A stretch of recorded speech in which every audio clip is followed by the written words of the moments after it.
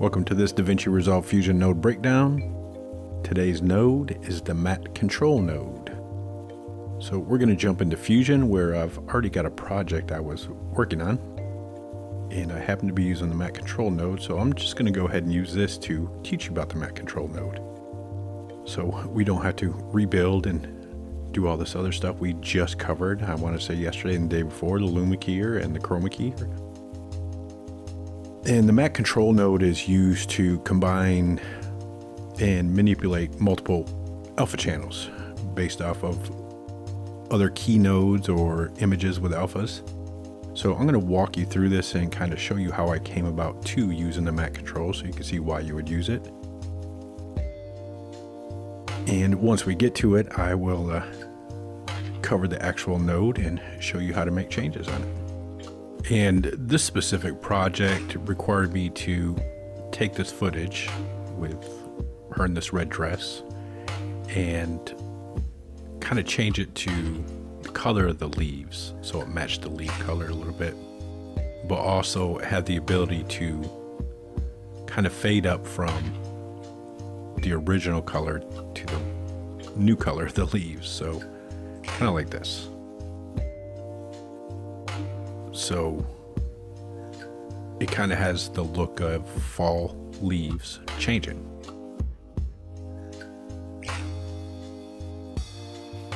So, and you can see by looking at this footage, this is kind of a key nightmare based off this footage, just because her dress is red and everything else in the image is orange, which is mostly red.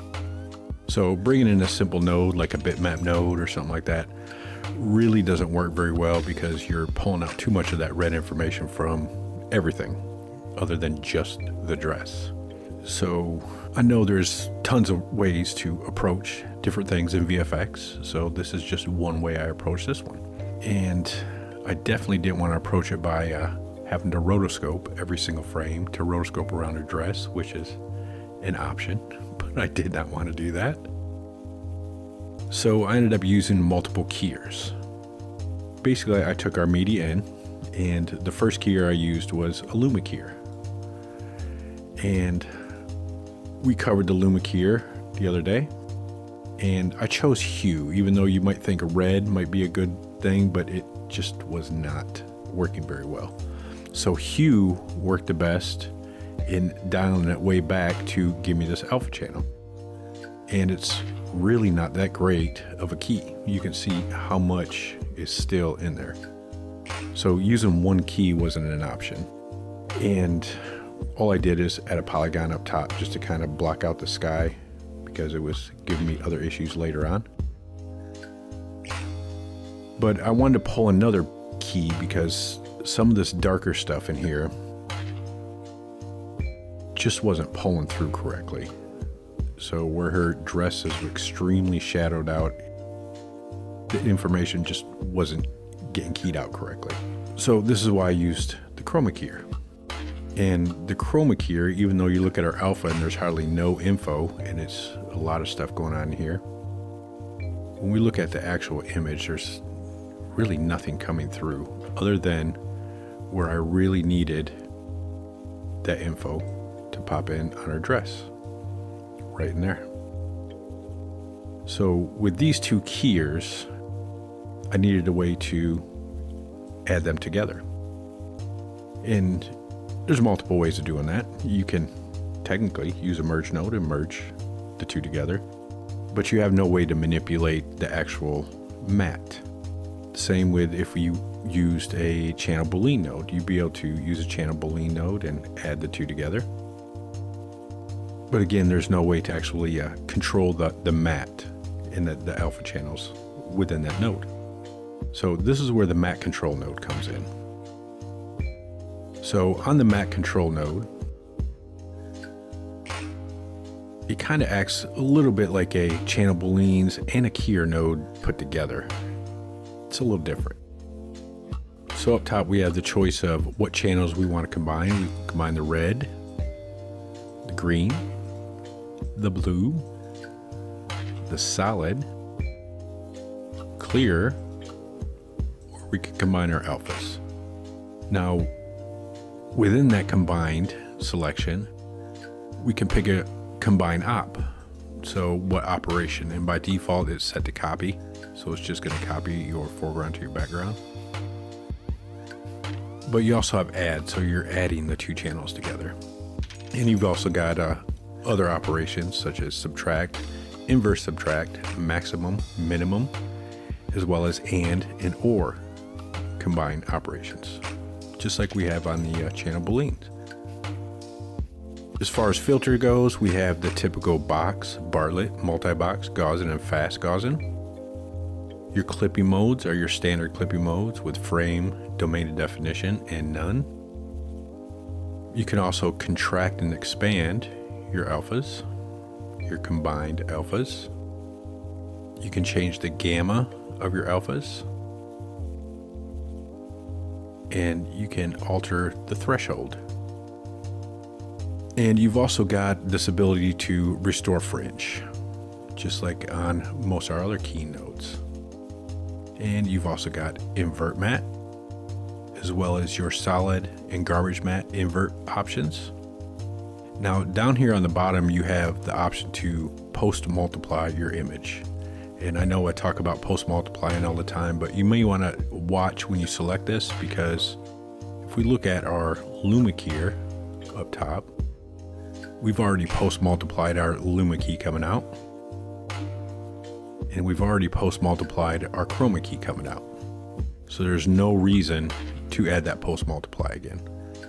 But if we didn't post multiply and we needed it multiplied coming out, we can go ahead and check that. And multiply garbage matte just allows you to multiply any additional garbage mattes that you're putting in.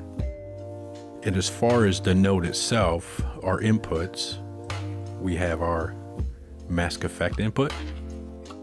You've got your background input, your foreground input. You've got a solid matte input, just like on other keyer nodes. And we've got a garbage matte input, just like on other keyer nodes. So this is really what makes it a lot different from, say, using a multi-merge or a channel booleans node. You don't have these options for solid and garbage mattes, whereas the matte control you do.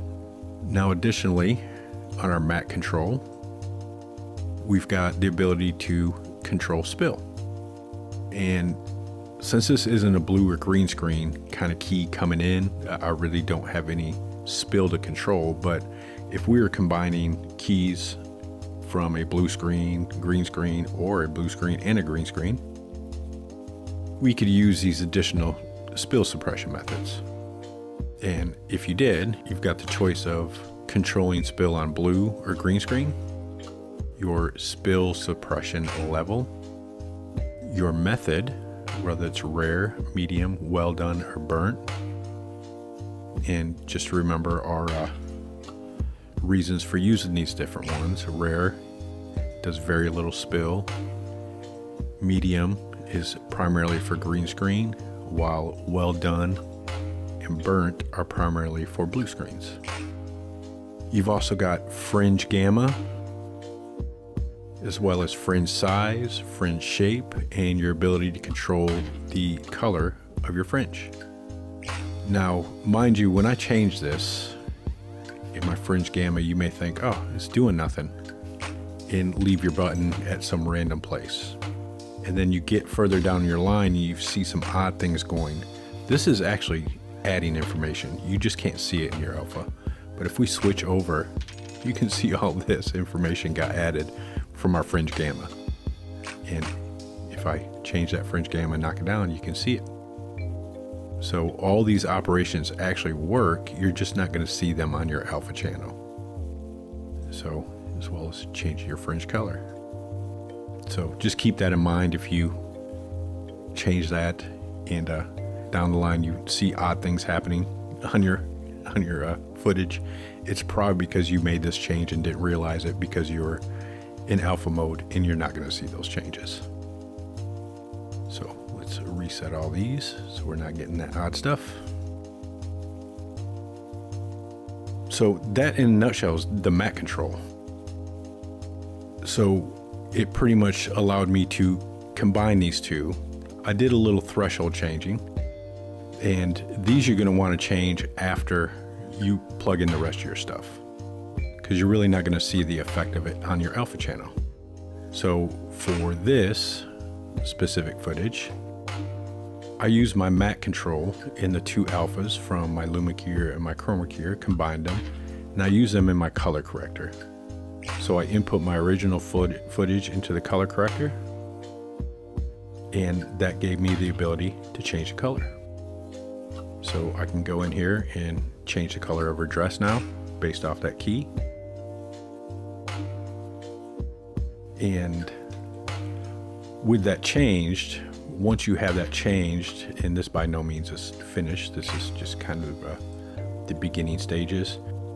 And as a professional note, this is really a good way to work anytime you're doing any type of VFX like this, is come up with your proof of concept first. So this is the rough draft, bare bones, showing what we can do, possibly, and then go in and fine tune it. So adding additional nodes to clean up, and because obviously she needs her skin cleaned up and all that stuff. But with this matte control, I could come in here and use this matte control to clean up some of that matte issues that's going around the edges there. And it's honestly an issue with the original footage, because if you see the original footage, it's got this odd halo issue going around the edge of that color of the dress, and it's just kind of transcribing into our matte. But the matte control allows you to fix some of that stuff, because we can come in here and make some changes and dial some things in to up our matte a little bit. And once you've got your matte kind of where you want it, just for that rough matte, then you can move on. So I just added it to a merge node, and on that merge node I created an ellipse, animated the ellipse to follow her around how I wanted, and that allowed me to add this fade. So I'll be able to manipulate the fade so it moves up or moves down, going from the leaf color to the original color of her dress.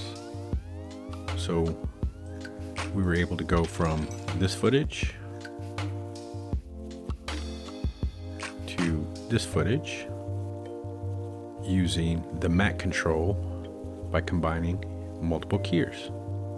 So that is the matte control node. I will see you in the next node breakdown.